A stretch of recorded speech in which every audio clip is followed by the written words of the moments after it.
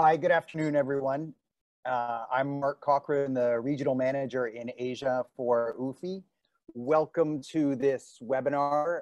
This is the second one that we've done in Asia. The first was about a month ago, but obviously UFI is putting these out 3 or 4 times a week, so plenty of opportunity to connect with our colleagues around the world. So today we're going to focus on the role of government, what government can do to help us out of obviously the largest crisis in the history of our industry. So today what we're going to do is I'll run you through basically the agenda. I've got some introductory slides. Our speakers are going to make some brief opening remarks, and then we really want to engage with you guys and give you the opportunity to ask questions. So when you want to ask a question, you can just simply click on the chat and post it in the chat to everyone. And then if we can get to it, if we can fit it in, we will, and we'll take it from there. So I will start by sharing my slides. All right, there we go. So first, just briefly, our speakers, we have 4 panelists. We have Stuart with me here in Hong Kong. He is an organizer and also chairman of HKECIA. We have Grace Mack, who is actually also in Hong Kong right now, but she's usually based in Beijing, and she's the regional director for EJ Krause. We have Andrew Phua, who is executive director at Singapore Exhibition and Convention Bureau.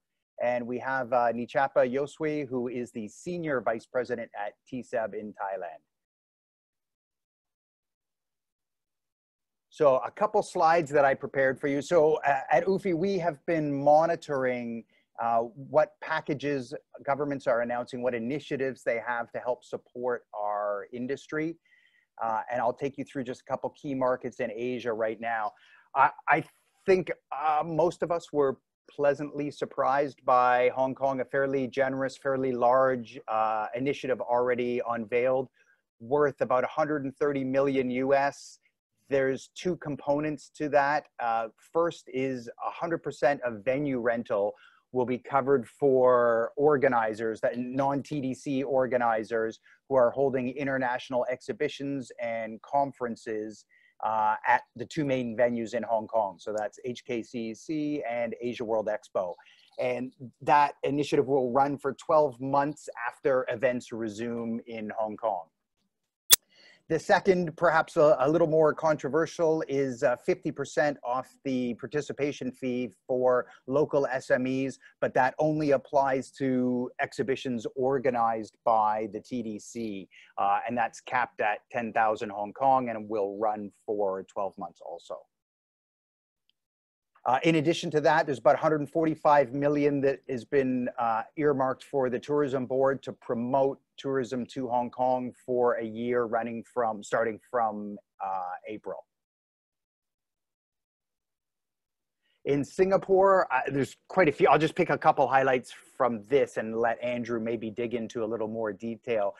There's the job scheme, which covers 75% of wages, and that includes all sectors within MICE for April and May this year, and that's capped at 4,600 Sing as a monthly wage.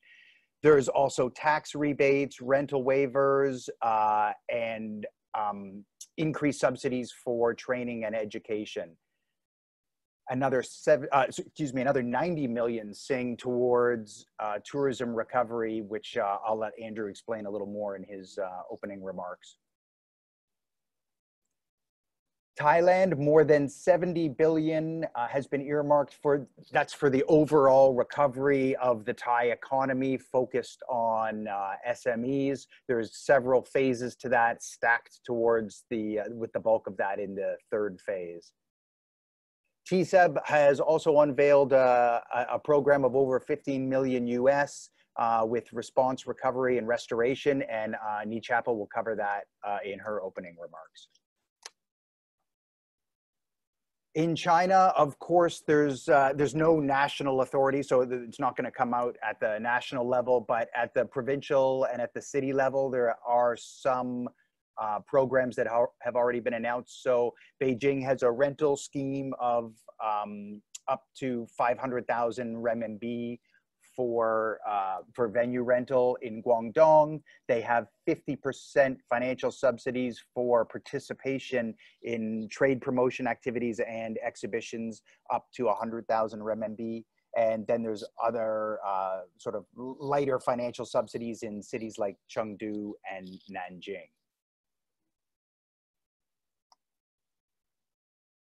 Okay. All right, so now what I'm going to do is I'm going to hand over to each of our panelists, ask them to take just 5 minutes to give a brief update about their markets and what they see going on there in terms of government support and just generally when things might get going again. So we'll start with Stuart Bailey, Chairman of HKECIA here in Hong Kong.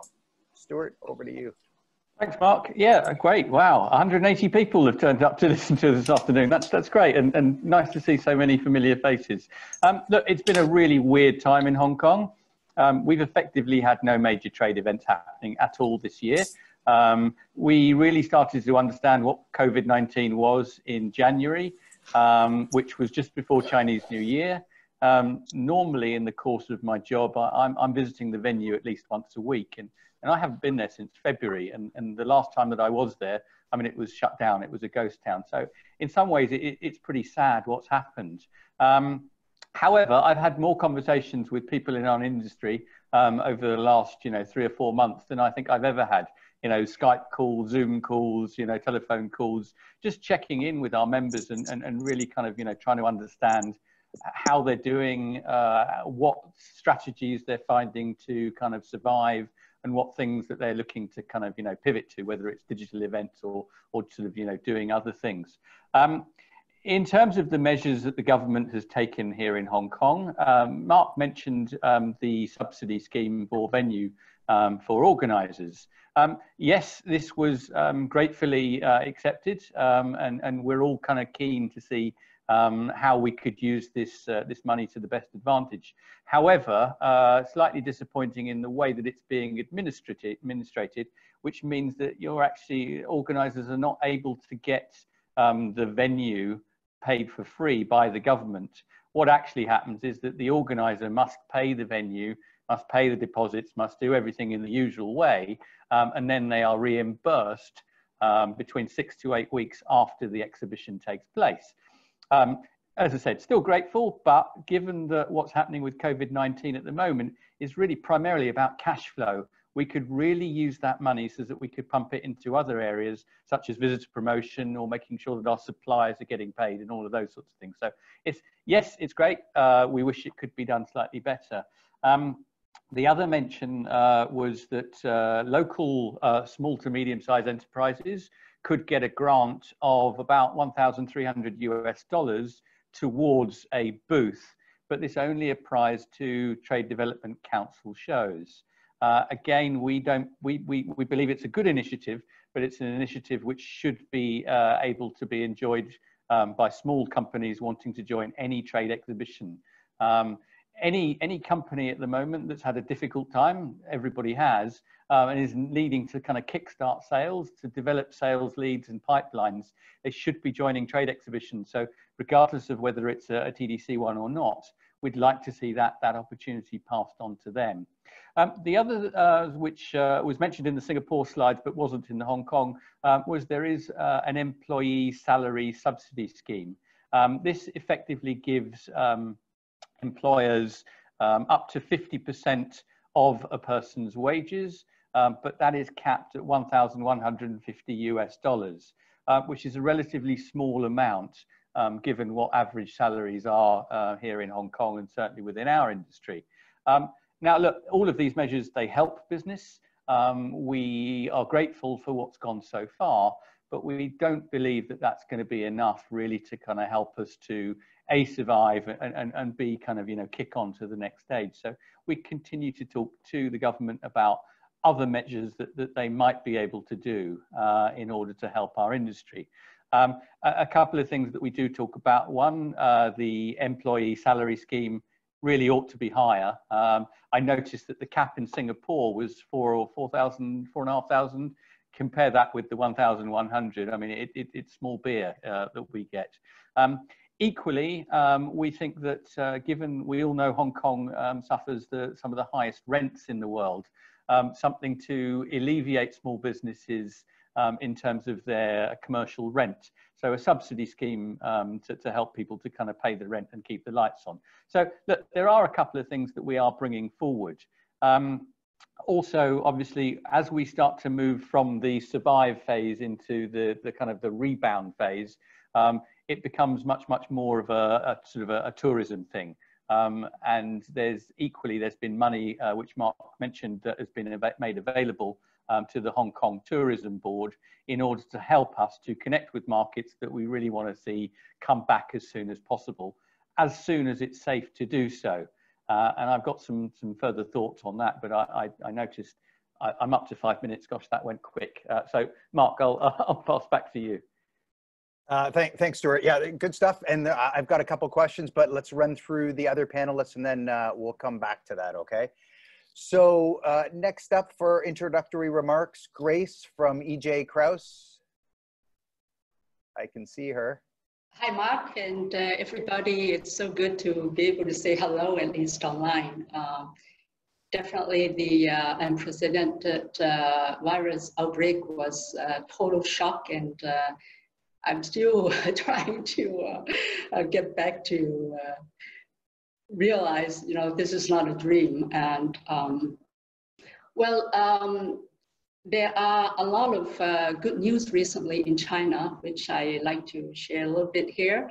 Mark just mentioned that, on the national level, it doesn't seem to have the, the same national support scheme like Hong Kong, which is, a smaller market and easier to handle. So I can see that, after the outbreak, the Chinese government actually has taken steps to support this industry very early, back in February, March, and they have given guidelines, framework recommendation, not so much details on financials and all those. So the government has promoted, innovative ideas and using technology and, also asking to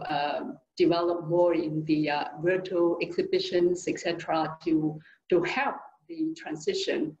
So right in the beginning, the government has been very active in the support program, and but I mean in China, usually in the past, the provincial governments will have their own support scheme. So Mark has also mentioned, some of the schemes in Beijing and in Guangdong, etc. And I'm not in a position here to, to quote all of those, because I understand all the provincial governments will tailor-make their own support scheme to support the industry. What I would like to share here is we have the, I think a lot of you have already heard about the Hunan Auto Show, which was just unbelievable. It was open on April 30th, and the exhibit floor was like 60,000 square meters, and 6-day show, and everything was carefully planned out. The government definitely has played a very important role, because they work with the local exhibition bureau, they work with the organizers, and work with all the different parties that are involved to come up with a plan to make sure that the preventive and control measures are well understood, clear, and also follow through. So it was a very successful event, and it is an indication to both the government and also to the people that it is possible to start reopening the industry if the government and the local authorities and organizers, different parties work together. So I really don't have to promote this event because it's already done and it was proven successful. But what triggered my thought was in this event, definitely never before has the government been so much involved in with the different parties, you know, like the health bureau and the public security, the commercial departments, and all these. And even after all this, we are thinking of, or we are looking at, they have some very creative incentive program. And I think you may have heard about, you know, the government coming up with 30 million yuan just for subsidies of the car. It is an auto show for the car sales, and which ended up more than 2,700 cars were sold, and totaling 5.6 billion RMB. So I think for the, you know, for the support program, the local government and also the organizers are really thinking of something very creative. So that is the first large-size event that is being publicized and proven successful. And now we heard about, you know, other auto shows and other events being planned and announced to be held. And to start with, I think from the exhibitions that are planned to be held, it looks like they are more consumer-based exhibitions. So this will fit into what the government is looking for. Consumer shows to drive the local consumption, and also it is, you know, mass gathering which can be controlled and can be safe, and, you know, health is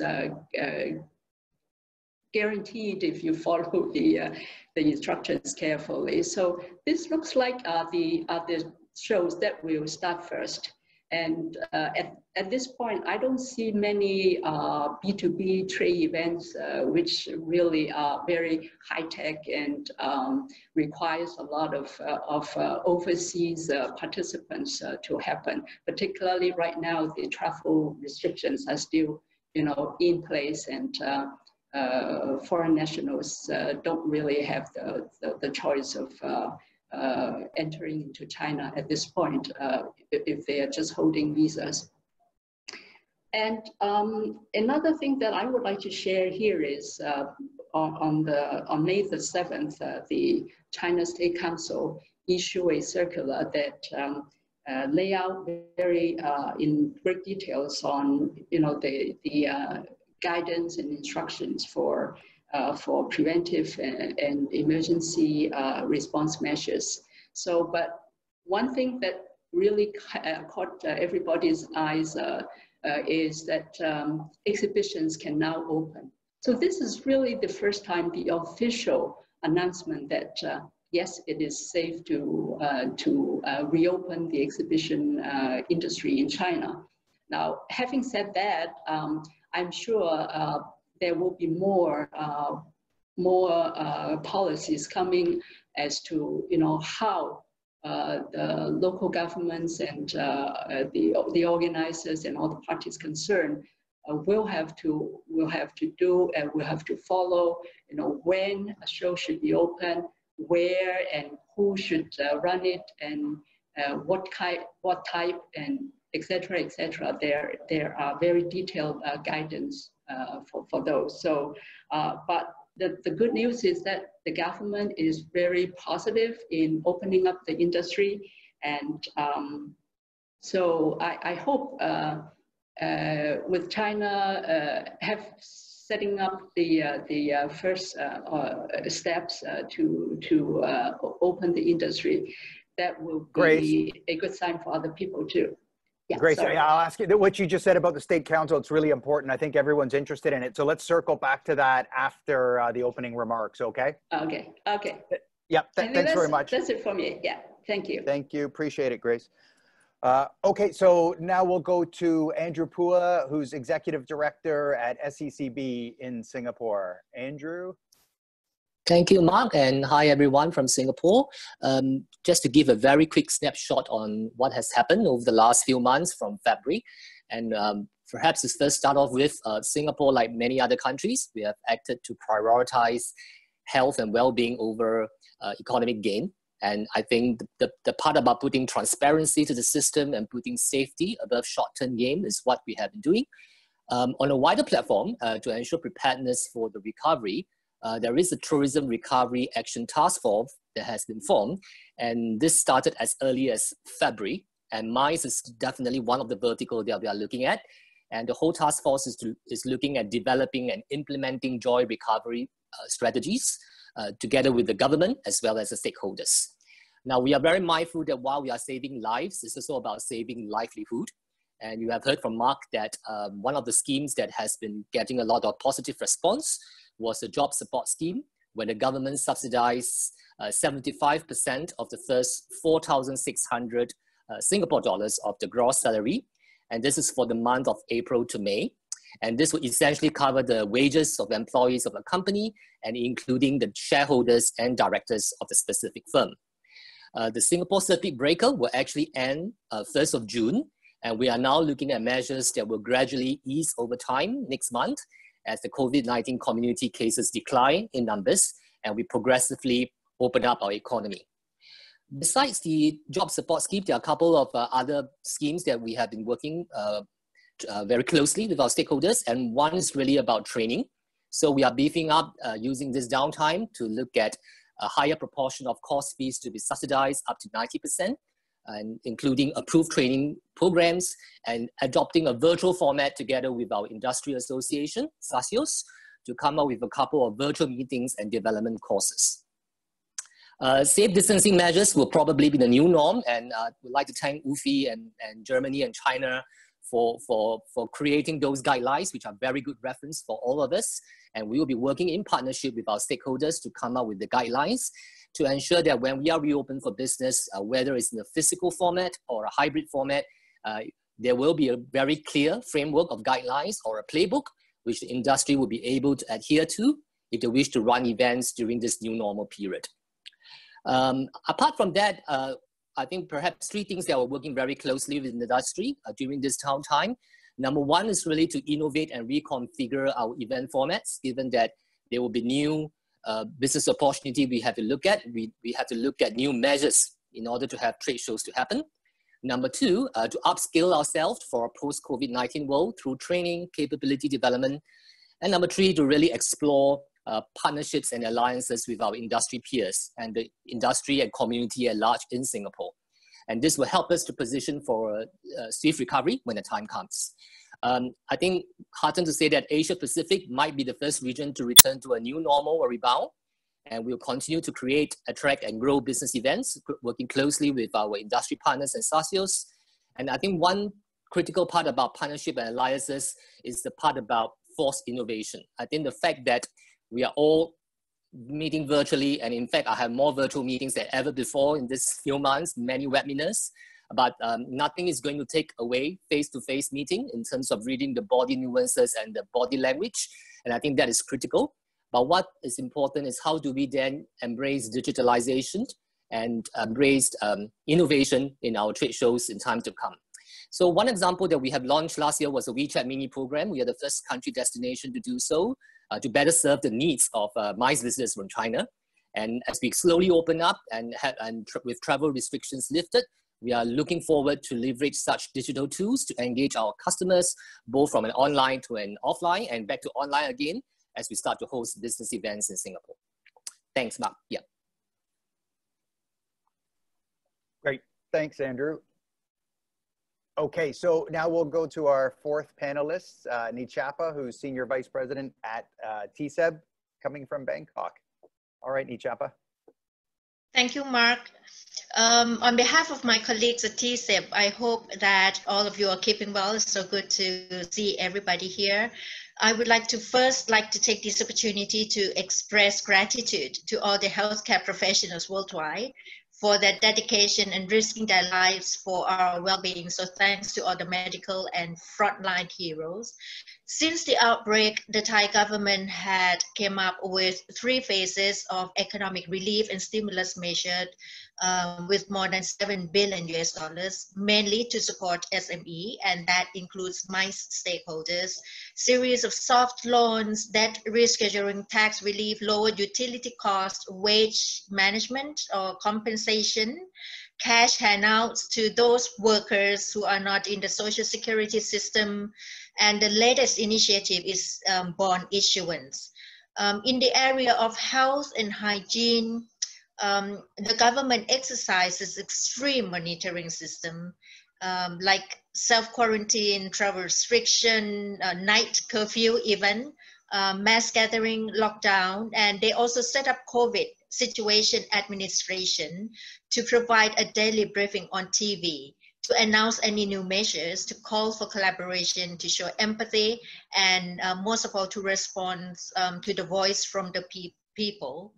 And I believe that the strict measures paid off, because as of last week, we have single-digit new cases, and the statistic is showing a very positive sign. So now the government is carefully looking into the reopening measures, and of course, they will do so in phases. The first phase will be this Saturday for department store and restaurants, and of course with new norm in terms of strict hygiene practices. And if everything goes well, TCEP is pushing MICE to be in the second reopening group, which will be in June. Now, as for exhibition industry, TCEP supported 56 international exhibitions this year. To date, 5 canceled. The rest 51 are confirmed and will be on during the second half of the year. I think that it happens because we have our past crises to thank to. With the experience of past crises, TCEP basically activated the business continuity plan and operate in the crisis mode since January. Even though the situation may seem intermediate at the time. And in February, we came up with the 3R strategy, the response, recovery, and restoration, 3-year restoration plan. The first R on the response, we provide $4 million, and that would be for February and until May. We set up MICE COVID Info Center. We immediately relax the support criteria. We provide additional relief campaign to all events this year. We provide hygiene funds to venue. We provide special funds to activate domestic MICE. And we establish virtual meeting space and online platform for webinar, virtual events, e-learning, and that is for public use.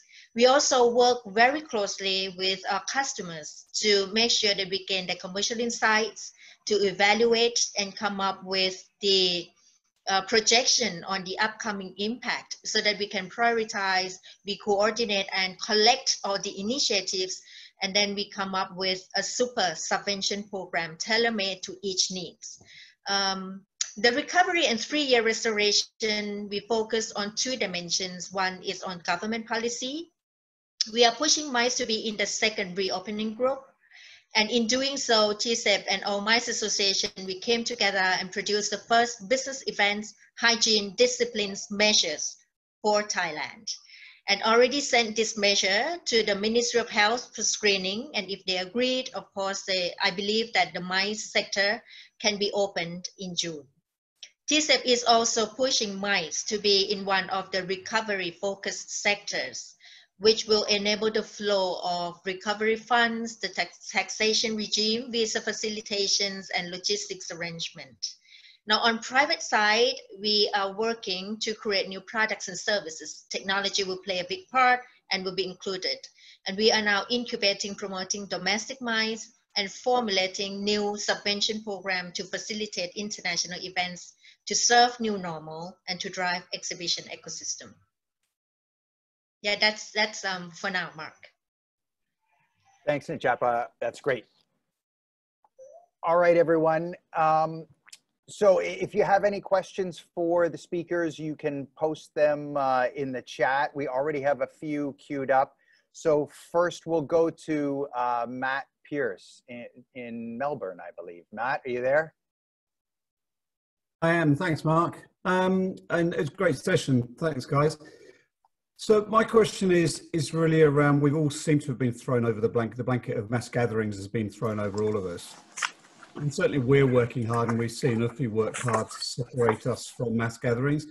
Is that being done in other parts? I mean, China, Hong Kong, Thailand, and so forth. Is there a recognition that we are not mass gatherings, that we have far greater control?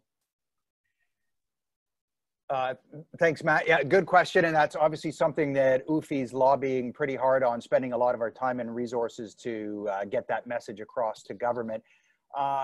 Stuart and maybe Nichapa, you want to comment on that? Stuart, would you like to go first? Yeah, I'll have a quick crack because look, the government haven't made the position clear, if I'm honest. However, we have a very pro-business government, and we think it's pretty likely that they will make a definite exception between trade events and mass gatherings. I'll give you a quick example of how pro-business they are. We are scheduled on the 8th of June to no longer need quarantine between the other parts of Greater China. I mean, China, Macau, and Taiwan. People can move freely. However, at this point, people who can prove that their trip is for a business purpose are able to cross those borders without need for the 14-day quarantine. So they're the kind of measures that you can see that they're putting in to try and get business moving as quickly as possible. So yeah, I'm pretty confident that we'll be treated separately from other types of gatherings. Good stuff. Nichapa? Right. As for Thailand, we do not make it an issue. We just present the two as two separate sectors, MICE and festival. So right now we are working closely with the government in terms of reopening the whole MICE sector. We already have put all the criteria in place in the hygiene disciplines because right now the government would only focus and listen to the Ministry of Health, the advice from the Ministry of Health, because they want to make sure that that there would be a super spreader coming back again. So first MICE and then later on festival.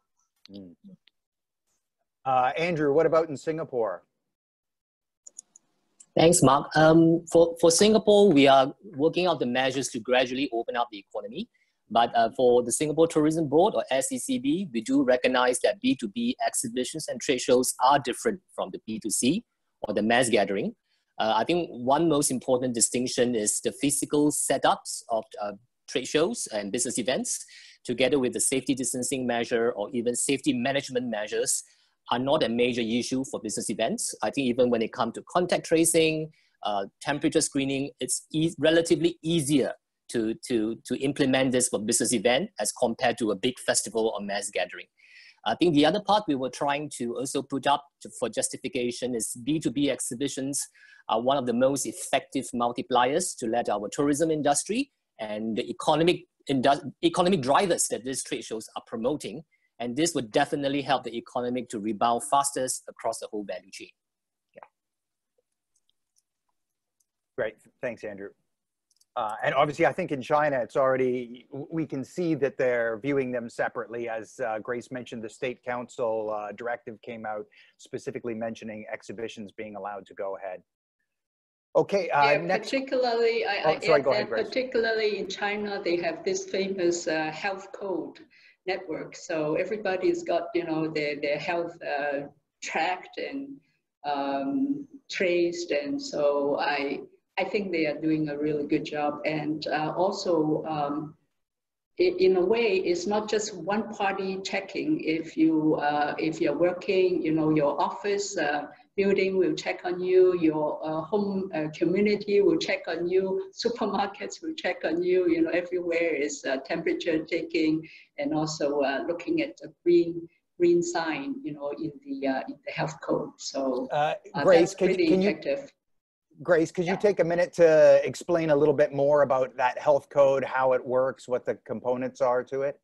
The government has designed an app which you know, people can download, and then you have to report your body temperature, and also you know, if you have any contacts with suspected cases and confirmed cases, things like that. So, and this code is a daily operation that you have to catch up with. If all the information you input is you know, healthy status, then you get a green pass. So using this green pass, you can go, you know, to a lot of places, and even going to supermarket, if you know, or in the subway, if you show that you don't have a green sign, green pass, then you will have problems in entry, or you know, people may even watch you closely and see if you have health problems. So this is just pan-China. And did they use that at the Hunan Auto Show last week? I am sure. Yeah, I'm sure, because you have to have it. You have to use it everywhere you go. So, and this is not new. It has been in practice for a long time. Very much since the early stage of the preventive and control measures announced. And actually, while we're on that, I'm not sure if he's still there. If Michael Krupper is there from SNIEC, I know some of his staff were at that event in Hunan. Yeah, Michael, maybe you want to tell us a little bit about what your staff saw on the ground at that event in Hunan? Yeah, hey everybody, Mark, I'm always there, even you don't see me or hear me. I'm always behind the scenes, as you know. So, well, the Hunan thing was a kind of kickoff for all of us. But meanwhile, as Grace just said, and some of us here in China know, as of Friday night, Saturday morning, we have received an official go. And I'm right now sitting over the final document, which was already sent out in the group. Maybe I'm sure, Grace, you've seen that already, which is kind of implementing parts we have seen in Hunan. That means handing out gloves, automatic sanitation for the fingers and the hands and so on. And surprisingly, Mark, the final document now officially published by the Shanghai Association is actually shorter than the one we have designed a month ago, and which was that time overruled by the State Council. So I think this is all great news and good news. I'm sure everybody will know these documents within the next couple of days, but it basically leaves it to the organizer and the venue that we should mainly handle these kind of already known common sense kind of control points, temperature check and so on. What we are right now doing is, because this document does not have any information about two things. Number one is the limitation on the potential visitors, because that's for me is a key point. If a show have usually 50,000 visitors to say something, what is safe in the eyes of the government? Is it now 50% or is it 70%? So this, I think, is up to us, mainly organizers and venue, to proactively come up with a kind of formula. That's what I personally think at this very moment. Certainly we need to discuss this in different forums as well. And the second point is that, like I have heard from Brussels, Mark, you probably know from David and from Dennis there, they will implement some ultraviolet UV lamps and infrared stations in the venue, which is really expensive. But this technology is not mentioned in our document here in Shanghai. Well, maybe because of lack of scientific evidence that it helps. This, however, over time may change. So who knows, maybe in 6 months, we will have a new or an adjusted version asking us to implement this kind of equipment. So, Michael, it sounds like you're saying in China, basically the top-down directive is going to be it's okay to go ahead, but it's up to each sort of venue and organizer to come up with their own specific requirements about what's needed. I guess so. And Grace, you mentioned before that you think it's primarily B2C events. I partly agree on that. However, we already have confirmed our Semicon show here in June. China Joy is definitely a consumer show, but CEMICON is definitely a B2B. I think it will be a mix. Definitely B2C events will be more in the open. But I just had a meeting, a lunch with Wang Mingliang here from Sino Expo. You all know him. We are all very positive on B2B as well. So yeah, B2C already before the virus was more important, as most of you know, if you talk about events or festivals or whatever. But I'm quite positive that the B2B also will be coming out strong. And as I quickly drafted in the chat, we have a situation now where a couple of B2B shows are considering to reduce square meters and or days, which may then give other previously canceled or postponed shows from the first half year a chance to jump in, to be squeezed in into that new time slot. Let's see. So we are very positive, very happy right now in Shanghai. And so, sorry, Michael, I'm going to stay with you because this is good stuff. So you see B2B events coming back to Shanghai when? I mean, it's basically up to the organizers when they want to go ahead now since they have the green light. Is that what you're saying?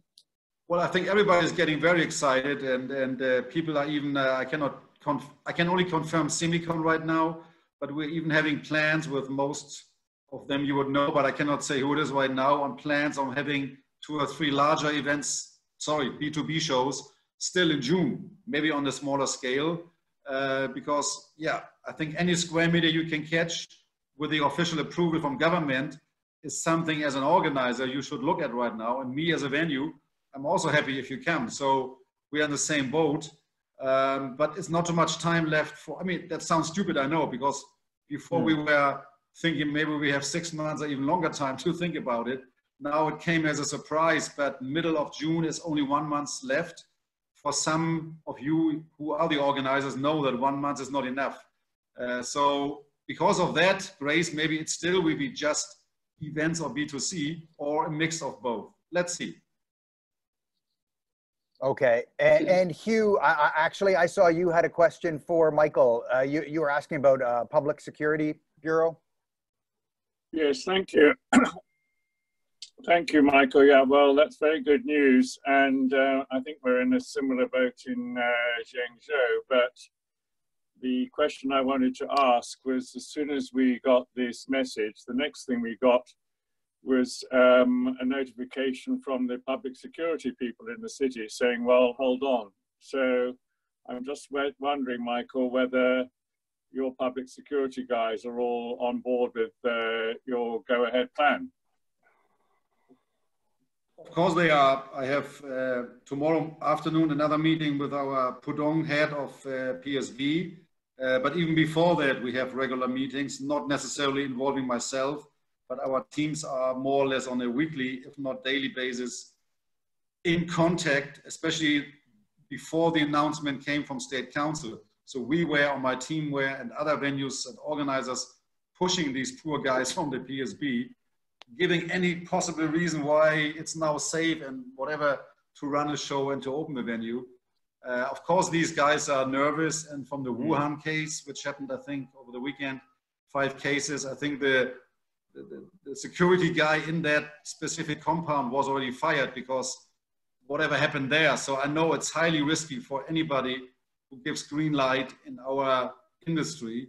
But I also mentioned, had a call with Sandy this morning and also with Wang Mingliang just now before.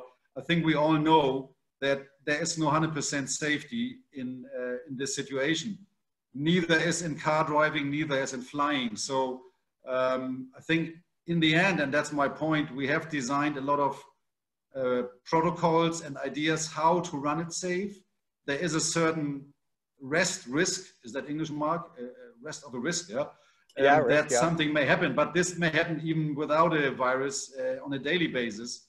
And if people get not too nervous about 1 or 2 new cases, which maybe happens, if the public security did not, or the government will not get too nervous about these cases, if they happen, then I think we would be okay. Yeah, but inevitably, I think we're going to have some second waves, as we've already seen in small ones in Korea, Germany, now China. So, okay, let's go on to the next question. I think Natalie Song has a question. Yes, hello, sorry. With, can you hear me now? Yes, yes. Go ahead, Natalie. Sure. With like current travel restrictions, I wonder, is there any roadmap for international event organizers to bring the shows back to all the markets here, like China, Hong Kong, Singapore, and Thailand? I think, yeah. So that's the main questions. And is there any like plan in place to encourage or help the organizers like us based in like Europe? Okay, so the question is there a roadmap for events that have an international component? Maybe I think that's maybe best for Andrew and Nichapa. Do you guys have any plan, any timeline about how you're going to help organizers that run highly international events? Nichapa, why don't you go first? Right. Definitely we have roadmap for that. We already have a specific industry in mind because the government has already launched the focus sectors, and that to me is one of the reasons why exhibitions can be extremely valid in terms of delivering the results. We also have a series of supporting programs throughout the whole journey of running exhibitions, starting from venue and in terms of organizer. So even though we are bound by rigid rules and regulations, I think TCEP, my team and myself, we have a very adaptive mindset, and therefore we are open to see what sort of support that we can provide in order to facilitate. Right now, what we had is maybe the supporting system and infrastructure like customs, visas, or logistics. We already have a joint operation committee with the government offices on that matter to ease the operations.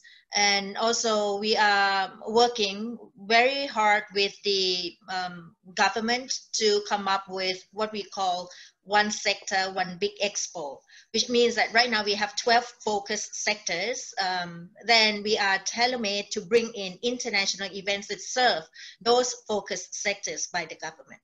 So yes, we are open. Come talk to us. Good stuff. Okay, Andrew. Hi. I think first and foremost, when it comes to travel restrictions, we are closely monitoring the source markets to our international exhibitions. And one of the approaches is really to formulate what we call a travel bubble. I mean, we have already been seeing it between Australia and New Zealand. We see another one that's forming between the Baltic states. So using ASEAN as an example, when the situation is a little bit more stabilized, we'd be more than happy to work with TCEP Thailand, Malaysia to form that travel bubble within the ASEAN region as a whole. That's one. Number two, when it comes to important VVIPs or buyers coming to trade shows, we are working on a green lane clearance so that these buyers would be able to enter Singapore, even though there might be some travel restrictions, of course, subject to certain health considerations and checks. The third part perhaps is really looking at the levers to help such events to happen. We are very mindful that when it comes to trade shows, and we have been doing attendance building or doing road shows at our regional markets, we might not be able to do so now because of safety distancing. So what we have launched is a new marketing partnership program. And this is really a 20 million Sing dollars program where you can actually tap on that funding for marketing costs or additional funding boosters to collaborate with other tourism stakeholders. And such costs can be used on hybrids or webinars or even virtual platforms. And that helps you to build attendance for a start before the physical event can take place in the later part of the year. And we have just opened up the scheme, and it's a funding of as high as 70% to the MICE sector, and the application just opened up in May. So I would encourage stakeholders in Singapore to help with that.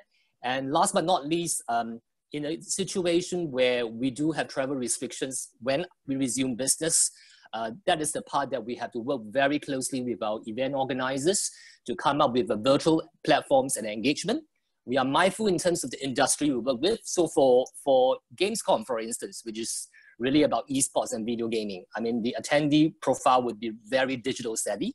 It's not hard to switch to a virtual platform, but for shows that's talking about heavy equipment or perhaps food, they might have to form a virtual platform offline from the physical show. So these are the couple of discussions and engagement we have so far, and we'll be more than happy to advise anyone if you are keen to tap on the marketing partnership program. Thanks, Mark. Yeah, thanks, Andrew. Stuart, Hong Kong obviously relies on international events. What do you think about the idea of a travel bubble, so to speak? Yeah, look, I mean, obviously Hong Kong, as you said, relies, it's a population of 7.5 million people. So we're a trading port essentially. So we need people to come in and go out. We're lucky. We've had 23 days here with no new local infections. So the magic number is 28. And when we hit that, then we're kind of technically COVID free. So we'll start by looking at other markets which are the same. Now, obviously, I mentioned China on the 8th of June. We can do business with them. That's our biggest market anyway. So that's the kind of the number one that we need to get open quickly. And then on the 18th of June, well, at the moment, the ban is due to come off with the rest of the world. But I don't see that happening. I think we're going to have second waves, and I think we're going to play this global game of whack-a-mole where a new kind of area kind of has a second wave, and we lock that down, and then another one, etc. But what I do hear a lot of talk about at the moment is a kind of a North Asia free movement zone. So therefore, if China and Japan and Korea, are all at the same levels that we are, then we create our own bubble and we do business. And that's not a bad bubble to be in. And then you look to partner with other bubbles. So perhaps Australia and New Zealand. They've created their own bubble. Could we kind of get together and say, okay, you come to us and we'll come to you? It's not fail safe, and there may well be that restrictions are moved backwards and forwards, but it seems like a good direction to move in. In terms of getting people into the hall, I met with somebody earlier this week who they're working, it's a local company. They're working on a blockchain solution whereby you have an app on your phone and it knows the people that you've come to contact with, and the data should be more secure because it's a blockchain solution, but it should be robust enough, not as robust as a vaccine would be, but robust enough that it should give people a lot more comfort that they can enter exhibitions safely. Michael made a point earlier about, maybe we have to reduce the number of attendees. That kind of goes against the grain of everything that organizers try to do. We promise our exhibitors we're going to get lots of buyers. For us to suddenly say, well, no, we can't have as many as normal, that's going to be pretty difficult. But if that was the case, obviously we as organizers, we'd want to select who the buyers that we let in the hall are. If we're only allowed 5,000 people in the hall today, I want it to be the people walking around with money in their pockets rather than, the tire kickers, right? All right, thanks, Stuart. Hey, and since you mentioned a second wave, we'll go to Vijay Sharma, who's on the call. He's one of UFI's NGL grant winners, and he had a question actually about a second wave. Vijay, are you there? Mark, can you hear me? I sure can. Go ahead. Thank you. Hello, everyone. My question is for Michael and for Grace. Is there a plan B if a second wave kicks in? So have you already set some indicators which would allow you to actually see this through? Can you, if yes, can you walk us through? Grace? If you're talking about China, recently there are a couple of second wave. If you notice in Jilin, for example, for the past few days, and they have double digits confirmed cases. So I think with the severe measurements that Chinese government is taking, really most of the cases are imported cases. So very unfortunately, if there is a high risk of second wave, it's mostly the travel the travel restrictions will be continued. So I don't think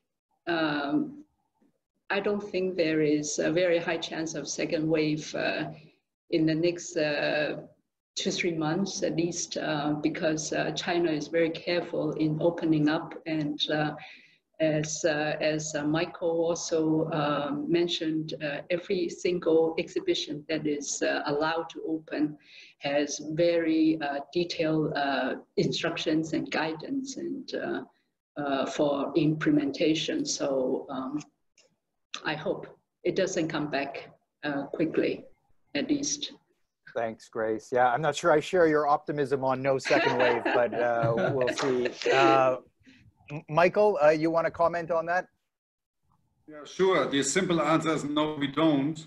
But then I have to feed back on you and asking you, what's the definition of a wave? Because if you look at the actual figures we had here in Shanghai, even all over China except Wuhan, but even then the Wuhan figures, be it a couple of thousands compared with what we've seen in the rest of China, I would not call this a wave. Probably if the figures are correct in the US or India, I'm not sure where or Russia probably, that's probably more like a wave. Even in the high peak time in February, especially here in Shanghai, in greater Shanghai area, we were far from having a first wave. There were a larger number of cases, yes, but not really a wave. So even if the daily infection rates, which is now single digit, if it goes to double digits, is that a wave? I don't think so. So if that would happen, which is unlikely at the moment, then we would most probably, if the figures would be like that, within a double digit, we probably would go, we still follow the same protocols as we just are starting to implement. So I'm, as with Grace, I'm not a virologist, or how you call these guys, but no special plan, no. Thanks, Michael. Okay, next we'll go to Enrica. She has a question for Nichapa. Yes, here. Is she there? Enrica? Here. Yes, I'm here. Okay, go ahead. Yeah, you want to ask Nichapa a question? Oh, we've muted her again. Hi, everybody. Hi. Thank you. And hi, Nichapa. Yes, Hi. Hi. How are you? Okay. Thank you. You told about a 3-year plan from your government. Can you tell us something more about this important initiative? Thank you. Right. Thank you. This 3-year restoration plan, of course, we see that before everything comes back to new normal or the normal, it would probably take a few years. So at first we start off with the idea that what would it take or how can we support in order to stabilize and also build the foundation or even make it stronger so that once the business event comes in, they can really capitalize the opportunity rather than worrying what would happen from those uncontrollable.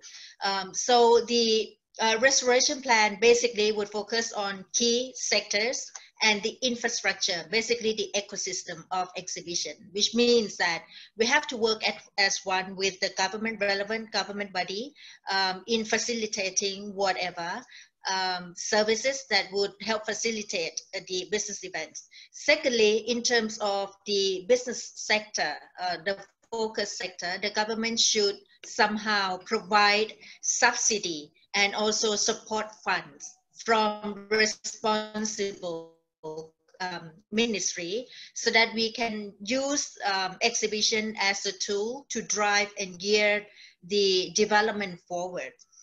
So instead of pulling budget from central government or from TCEP, we are now coming up with a pool of source of fund from different sources of funds so that once any exhibitions comes in, they can really enjoy not only the privilege in terms of funding, but also the facilitation from relevant party. Right now, we used to have 12 sectors, but right now, in order to move the country forward, medical comes first, and then tourism definitely. There are biotech, the logistics also one of the keys, and there are many others. So right now, the 3 years plan would involve sectors, financial, the collaboration between domestic and international, and also the investment privileges from the Board of Investment. I have the whole stack of paper. If you like, I can share it with you. Great. Thanks, Nichapa. Okay, next we'll go to Ian Sterling. Ian, I believe you have a question, right? Yes, thanks, Mark. Thanks, everybody. Interesting session. It's largely to Grace and Michael, I suppose. You know, obviously good news regarding the Hunan Auto Show. But these events, largely, I think, for all of us, are going to be on a domestic level. Is there any sign of when any international events will be taking place?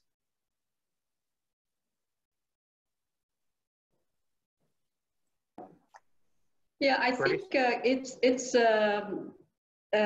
still very difficult because right now the travel restriction is still in place. Foreign nationals having visas, or even for people who have work permit or residence permit, are not allowed to go back yet. So with that, I doubt very much international events which expect a lot of overseas visitors can be successful in that way, in that sense. So until, which could come very quickly. I mean, we had surprises a few times. You know, on May 21st, 22nd, they have these 2 parliamentary sections. And I just personally think that after these 2 sections, things will be relaxed. And in due course, hopefully the confirmed cases in Europe and in America will come down, and that will give more confidence for the Chinese government to open up the country again. And also, you know, with all the flights reduced, so it's not just the Chinese government doesn't want, you know, to allow foreign nationals to come in, but, you know, just it is two-way. Internationally, flights are reduced, and everybody is still, you know, having this partial lockdown. So, yeah, it takes time. Michael, anything you want to add to that? Yeah, certainly what Chinese government is always doing, they are testing the waters. And we have seen this, I've seen this myself in a couple of decades meanwhile, just to mention the introduction of the VAT system versus the business tax, which was in 2016. So we basically got a notice 2 weeks before the implementation of a new VAT. So having said that, the announcement last Friday of allowing exhibitions to reopen again came as a surprise as well. And I would not be surprised if the opening of some routes, international routes, would also be announced then sooner or later overnight. And talk about international events, Ian, is like, well, especially in China, we have so many companies with international staff and headquarters meanwhile. So even the international travelers would not come from Europe or America or wherever, just by the look of the faces of the attendees, of the foreigners living and working in China, might already give an atmosphere, flair of international show to that now domestic show, let's say. So definitely no international travelers could come in, but the mix of people, how they look like, would give you the atmosphere, because probably headquarters from Europe would then ask their overseas foreign staff in China to attend such shows. But just guessing here. Thanks, Michael. Okay, last chance to ask any questions. If you have one, put it in the chat. Stuart, I'm going to go back to you because I made a note during your opening remarks. You said that what Hong Kong has offered so far isn't going to be enough. So I'm just curious, when you talk to the members of HKECIA, what will be enough? What do the members really need to get through to the other side of this crisis? Sure. Yeah. Look, I mean, I think if you look at the panel of people that we've got here, we've got Nichapa and we've got Andrew, who are obviously being paid their salary by a government. You've got Grace, who's far too nice to say anything too pointed. So I guess it's down to me to have a go at the government. So look, I mean, as I said earlier, we're grateful for what's been put in place, but we'd like to see more. You know, in particular, the money which is being given to SMEs to join TDC shows, we think that should be increased to every show, because we need people that get out there and do business. I mean, if you think about it in these terms, if you are a widget manufacturer and you've got a factory and you're producing these things, what's the one thing that, you know, after a difficult period of the last 4 months, the one thing that you need to do is get out there, find sales leads, build your sales pipeline and get business started again. What's the best way of doing that? Well, we know it's trade shows. The number one reason people join trade shows is to get sales leads, to meet people, to fulfill orders.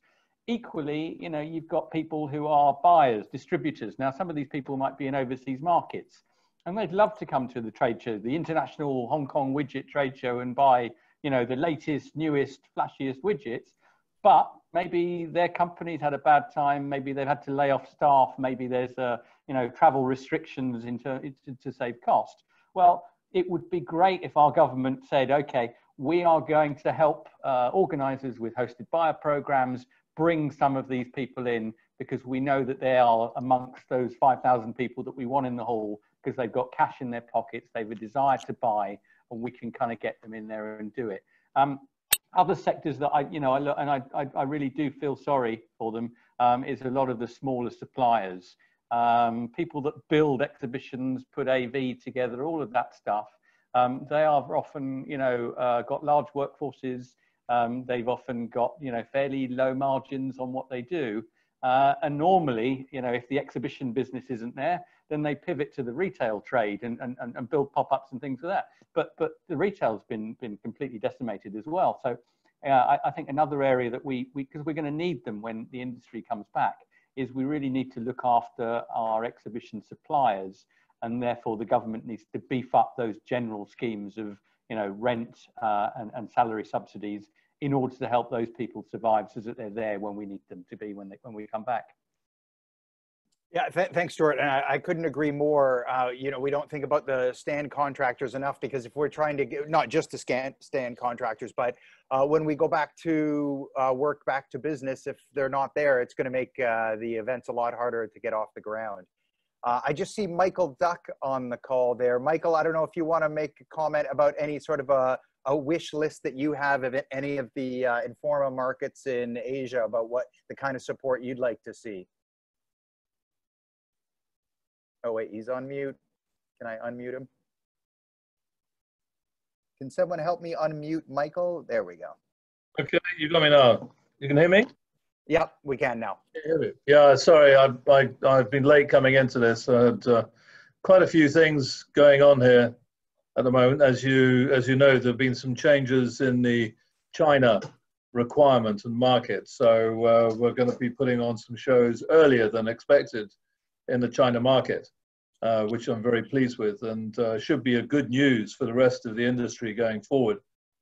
Michael's aware of these, and certainly I'm sure you may well have discussed some of this already. You know, I'm sure that Stuart has discussed what the Hong Kong government has put through. I think that, you know, it's been terrific what they've been putting forward. It's very pleasing to see them being proactive here. I just want them to be able to be a little bit more proactive from the industry as to what's needed now. I just caught the end there about Stuart talking about cash flow positions of smaller companies. It's not just smaller companies, there are bigger companies. We can see, right, unfortunately, Cathay Pacific, most of its planes are sitting on the airport at the moment. So cash flow is as important to small companies and big companies alike.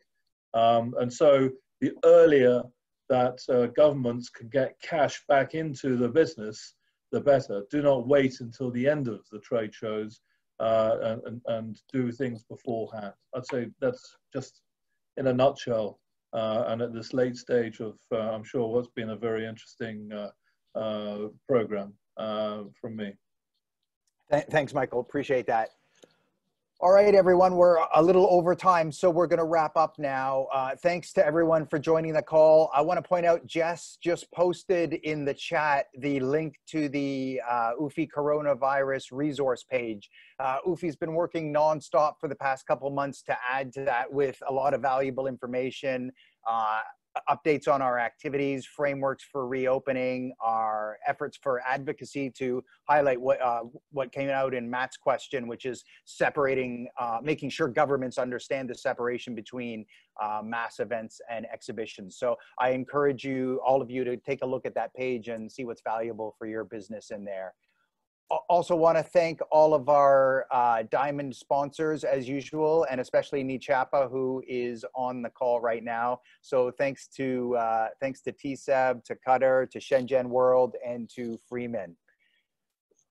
All right, everyone, that's a wrap. Thanks very much for being here. And the next UFI webinar, I think, is tomorrow, or maybe in a few hours. So keep an eye on this space. Thanks very much.